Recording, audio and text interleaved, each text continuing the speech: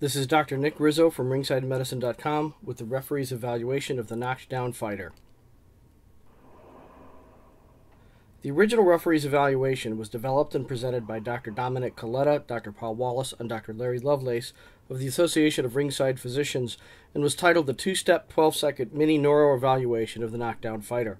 Over the past few years, it has been presented to several boxing organizations, including the ARP, the WBC, and several state commissions. I wish to acknowledge their work in developing this exam in addition to their dedication to ringside medicine.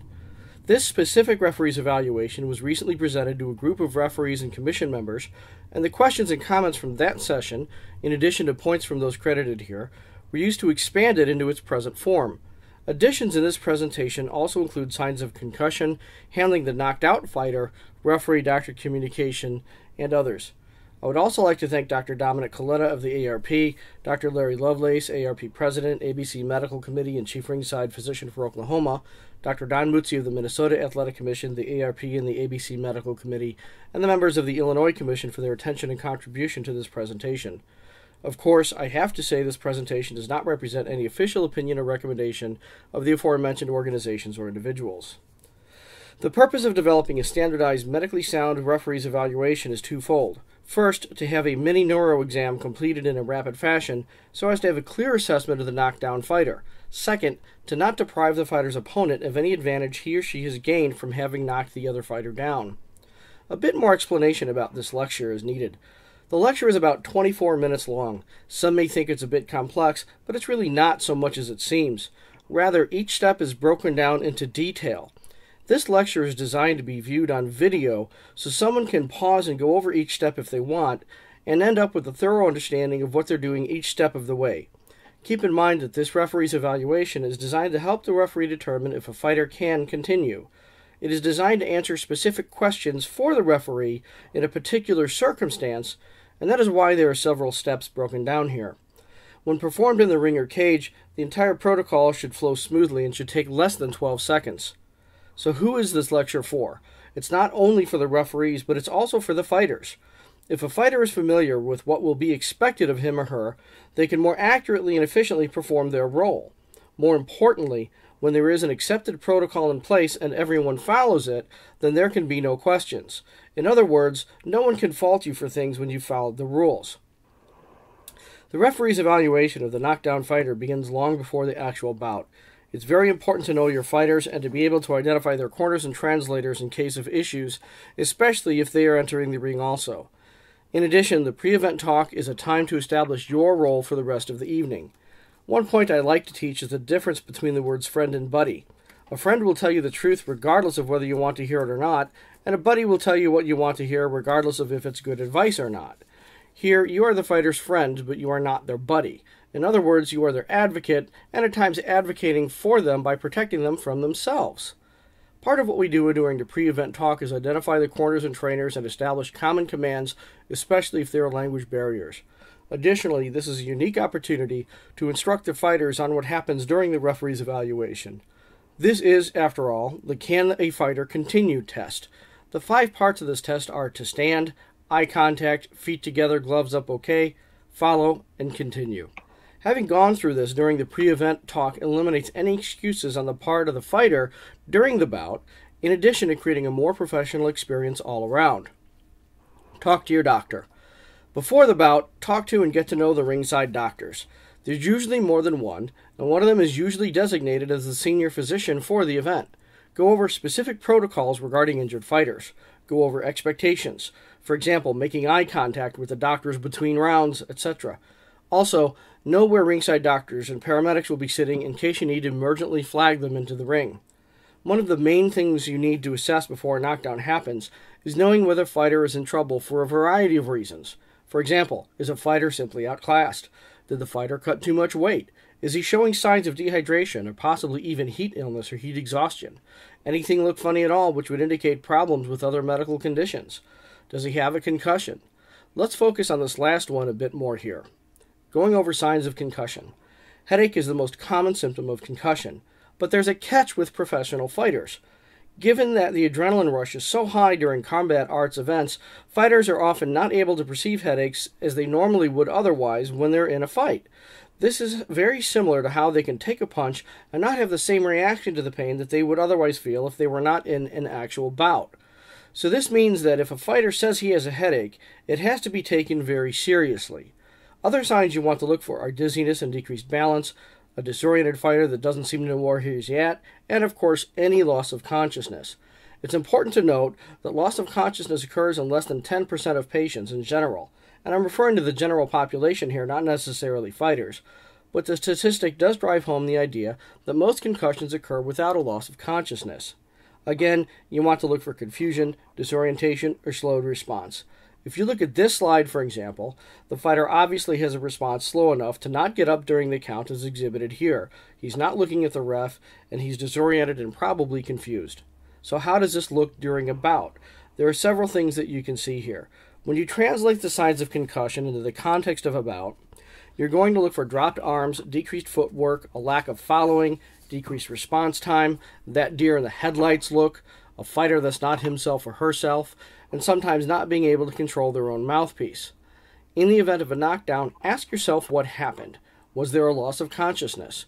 If so, then the bout is over. In other words, is it a knockout or a knockdown? One way to look at it is that most knockouts can be described as a knockdown with a loss of consciousness. If there was no loss of consciousness, then you go on to ask yourself other questions. Was there a neck injury? Was there a non-injury reason for a fall like a slip? Was there a headbutt? If you are unsure what happened with a knockdown fighter, then don't hesitate to go on to do the referee's evaluation. One key point here is that as a referee, you can view a knockdown as a unique opportunity. Also, a knockdown is your chance to evaluate for futility. If the fighter is really outclassed, or if you should stop the fight for other reasons, this is an excellent time to take a pause in the action and evaluate. Here's another clear way to think of things. A knockdown results in one of three situations. The first scenario is a loss of consciousness. If there's any loss of consciousness whatsoever, even for 1 second, the bout is over. The second case is a non-injury cause, for example, a slip, and then you can clearly resume the fight according to the rules and regulations. The third scenario is when there is a knockdown and you need to evaluate the fighter to be sure there was no loss of consciousness, and if the fighter is able to continue. In other words, you need to do the referee's evaluation. In the first scenario, loss of consciousness, one of the key things that has to be a basic understanding both for the referee and the commission personnel is that any loss of consciousness whatsoever equals a knockout. The bout is over, and there are really no exceptions to this. If you see a fighter has lost consciousness, you should end the fight then and there. You do not need to keep counting. Don't be this guy and keep counting just for the sake of the count, especially when there's pressure on a big event. If a loss of consciousness occurs, the bout is over, and you could stop the count. And remember, this applies to all causes, including vascular chokes and MMA, etc. Loss of consciousness can occur at any time. This includes after the bell between rounds. If a fighter gets rocked and goes back to his corner, for example, and loses consciousness transiently, even in the corner, the bout is considered over. The other thing to be aware of is the flash knockout. A flash knockout is a loss of consciousness that is very transient. It may only be for half a second or 1 or 2 seconds. It may mimic a fighter just getting rocked, but it still counts as a loss of consciousness and a knockout. One of the problems to be aware of with flash knockouts is that knockouts are amnestic. What that means is that a fighter may not remember he was knocked out. He has a brief episode of amnesia regarding the hit that knocked him out. He often doesn't know that he even got hit because a few seconds prior to the knockout was essentially erased from his brain. One common scenario with flash knockouts is when a fighter gets hit, he starts to crumble to the canvas and then comes around before he's completely to the ground and then stands up ready to continue fighting, never having fully crumbled to the canvas. Again, I want to reiterate here that a fighter can have trouble in between rounds and lose consciousness in between rounds or display other injuries in between rounds. So the referee can actually disqualify the fighter or call a knockout or TKO or whatever the situation need be in between rounds. It doesn't have to be during the actual bout. What's more, there can be other causes for loss of consciousness. For example, the head can hit other things aside from a punch. A fighter can bang their head on the floor, the apron, the canvas, or even a turnbuckle. There can also be problems from before the fight, such as previous sparring injuries earlier in the week, and other medical issues such as dehydration, undeclared sickle cell disease, illegal substances, or even delayed responses from chokes. You can see in the left-hand picture the fighter is getting hit from the front and his head then bounces off the turnbuckle. In the picture to the right, the fighter's head is actually hitting the table on the outside of the ring. Here's a picture of a potential C-spine injury. This fighter was actually okay, but there have been injuries similar to this, where a head would snap over a rope and cause a very serious neck injury. Again, remember that loss of consciousness from a concussion is usually amnestic, and especially if it's a flash or transient loss of consciousness, a fighter will think that he's continuing to fight when he comes around. The fighter may even argue your decision to stop the bout. So how do you know there's truly loss of consciousness? Sometimes a fighter's eyes will stay closed or even stay open, but they certainly do not track or follow you. The fighter is unable to follow commands. The fighter can go flaccid or limp, so obviously look for a loss of control. Keep in mind, as in this picture here, just because a fighter's eyes are open does not mean that they are not knocked out, and when the fighter comes around they are usually pretty disoriented, even if only for a few seconds. Of course, the longer you are around in this business, the more recognizable this becomes. When attending to a downed fighter, remember to protect the fighter and yourself. There's something called emergence aggression. Because the fighters don't remember being knocked out when they come around, they often think they're still fighting. So if you look at this picture, this referee is doing an excellent job of keeping the fighter on the ground stabilized until he was fully oriented, but yet his own head is lifted upward and away from potential swings. Protect yourself. Don't get hit by a confused fighter. If a downed fighter is slow to get up, or is having difficulty getting up, if he has lost consciousness or disoriented, then don't let them get up. They are certainly a high risk for falling, recurring injury, and they may stand up swinging. In other words, a fighter must be okay and oriented before you let them stand up. If these things occur to a significant degree, then the referee should keep the fighter down until the physician gets to them. If they do get up of their own, despite our best efforts, then we can direct him to sit on a stool near his cornermen, etc. Here's another important point. Don't move the neck. Fighters are considered to have a C-spine injury, that is a neck injury, until proven otherwise and cleared by the medical team. Absolutely don't try and slap the fighter or move the head or neck trying to get them to come back around. Slapping a fighter does not reduce or change the time needed for them to come around, and it can make a non-visible injury much worse. Don't worry about the mouthpiece. Sometimes a fighter will just spit it out of his own accord. At the other end of the spectrum, custom mouthpieces can be very difficult to remove. Only remove it if it's causing an obvious problem. While we are on the subject of mouthpieces, it's important to know about something called a convulsive concussion. They are not common, but a convulsive concussion is a type of concussion where a knocked out person appears to have a seizure or seizure-like activity. They can have parts of their body go flaccid, and other parts move back and forth like a seizure. This may also include facial contractions and grimacing. It often lasts on the order of a few seconds and sometimes up to a minute or so. It's usually advisable to not touch the mouthpiece here, and definitely do not put your fingers in the fighter's mouth. Stay next to the fighter until the medical team takes over. Sometimes even the downed fighter's opponent can cause trouble, even with good intentions, by coming over and trying to shake the hand or hug or congratulate a downed fighter. Don't let them interfere until the fighter is cleared and stable. Protect the fighter from post-bout chaos. If it's a big fight or it ends in a dramatic fashion, people can flood the ring and certainly cause problems for control. Here's an important and quick point. If a fighter is unconscious for 1 minute or more, then it's a general rule that they get transported to the hospital via ambulance, even if they clear and look fine. This rule applies for any of the reasons for a loss of consciousness, like a knockout, a choke, dehydration, etc. Here's just a quick word about the non-injury fall. Be sure they're not injured during the fall, even if it's occurred for reasons not having to do with the bout or opponent contact per se. Non-injury falls are pretty straightforward otherwise, but just be sure something weird didn't happen. In the third situation, what if you're unsure if the fighter was concussed or if they can continue? It's key to remember that the purpose of the referee's evaluation is to test the fighter for signs of a concussion or other causes for them that would not allow them to continue. It is, in essence, a brief neurologic exam. Additionally, this is an opportunity to address, according to your sport, boxing, MMA, or kickboxing, and according to your jurisdiction's rules, if a standing 8 count is appropriate or if a 3 knockdown rule applies. Additionally, though, this is another chance to assess for futility. Now we come to the key part of this presentation, what makes up the referee's evaluation. It consists of 5 parts. But before even beginning this evaluation, you must be sure again there was no loss of consciousness. Then, first, the fighter has to stand of their own accord. Second, they have to make eye contact. Third, you ask the fighter to put their feet together and their gloves up and ask them if they are okay. Fourth, they have to follow you 2 steps forward and then 2 steps to either side. Fifth, of course, you ask the fighter if they want to continue. We'll go through these in a bit more detail in the following slides. Now, at first glance, this may seem like a lot, but in essence, it's all done rather simultaneously and should take no more than 12 seconds. Of course, if a fighter cannot complete this evaluation inside of 12 seconds, then you can feel free to consider it a failed evaluation and you have grounds to stop the bout. Again, if there's any loss of consciousness, the bout is over. If any of the numbers 1 through 4 don't pass, then, if doing a standing 8 count, keep counting, or the bout is immediately over at the referee's discretion. Keep in mind the fighter must pass all 5 parts of this evaluation and want to continue. The fighter must be able to stand and stand unassisted of their own accord. As the referee, you are allowed to tell them to stand or command them to stand up, but you can't assist them to stand up. They have to be standing without supporting themselves from any other structure like the ropes or cage. Eye contact. What this means is assessing to see that they can focus and communicate and pay attention. The key here is that a fighter must maintain eye contact with the referee.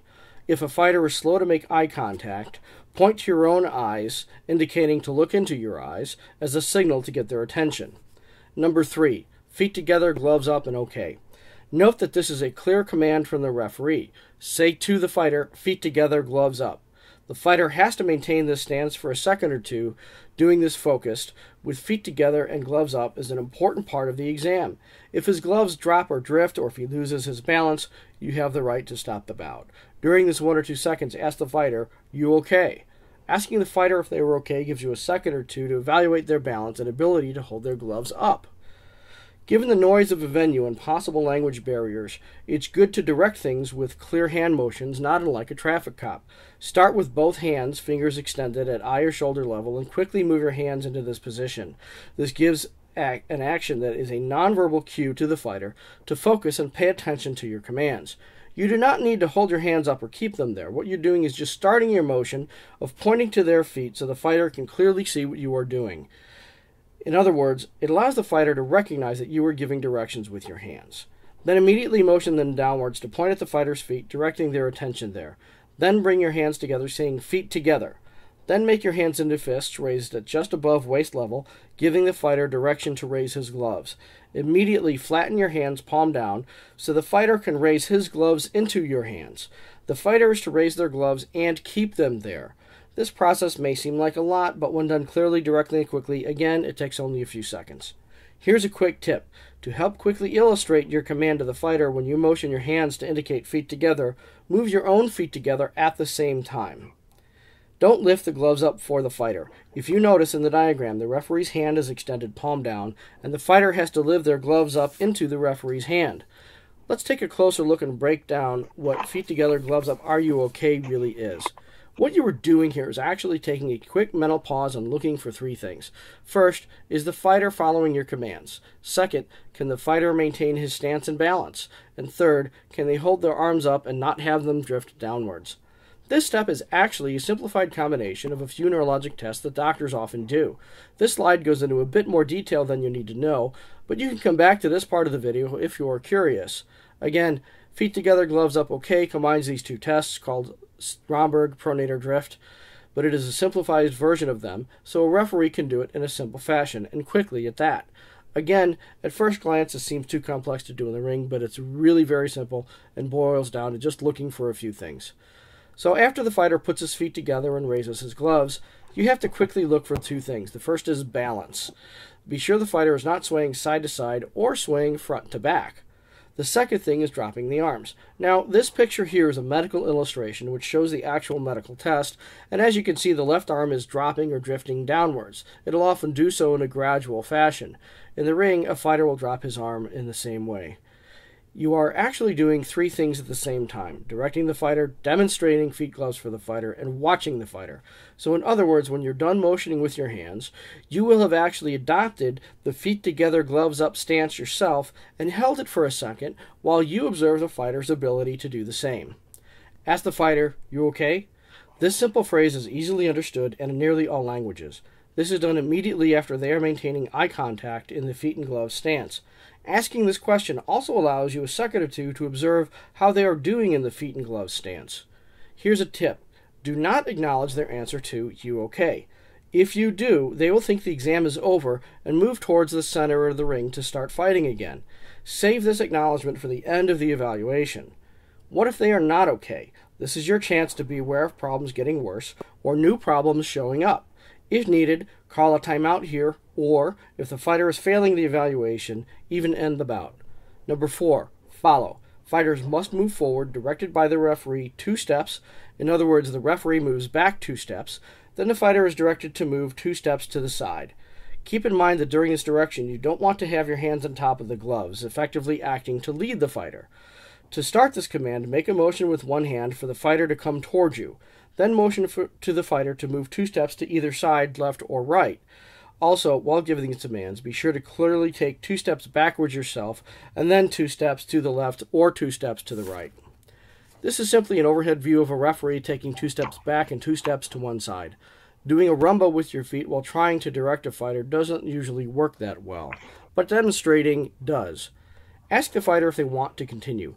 Even if they pass the evaluation, they may not want to continue for another reason. For example, a fighter with a broken hand or severe headache could pass this evaluation up until this point.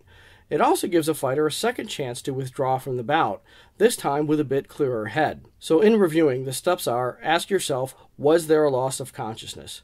If not, go on to the other questions. Can the fighter stand? Ask the fighter to stand, feet together, gloves up, and if they're okay, and then to follow. If they pass all of these 4, then ask the fighter if he can continue. Here are the commands in Spanish. Now here's another key point. It's important to go through these commands, in fact, go through the entire 5-step process with the fighters at the pre-event talk. That way, they are familiar with the commands and are familiar with what's expected of them. Additionally, if they are clearly instructed beforehand, they can have no excuses for not following them during the bout. What if, after all of this, you're still not sure? Well, then you have a lifeline. If you're unsure at this point, call the doctor to help evaluate the fighter. Remember to use the doctor throughout the fight. Communicate with, look at the doctor throughout the fight, make eye contact in between rounds, and communicate with the doctor between rounds if needed. Call timeout for medical evaluation if needed. The last point is, of course, to always look at the winner. One mistake we often make is that we assume that if a fighter wins, that he's not hurt. But of course, this is best characterized by the phrase, "You should have seen the other guy." I sincerely hope that you found this lecture helpful. Again, I would like to thank Drs. Coletta, Wallace, Lovelace, and Mutzi in addition to the Illinois Commission. Thank you for watching this presentation.